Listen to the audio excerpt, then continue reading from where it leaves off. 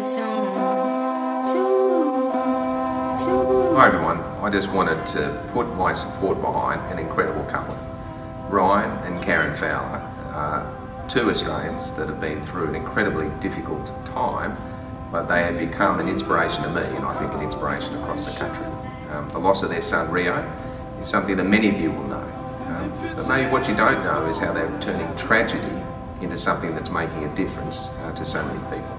Rio's legacy is a reminder of the incredible people that come together to support those with a terminally ill child. Ryan, across many things, running Sydney to Melbourne, why would you do that? Well, he's done it because he wants to raise awareness and financial support for families in a similar position. Baird Cottage, incredible place.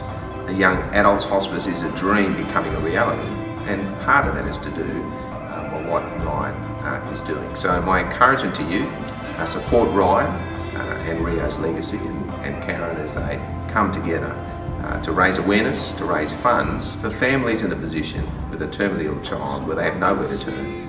Well, on the back of the work that they are doing, they're going to have somewhere very special to turn.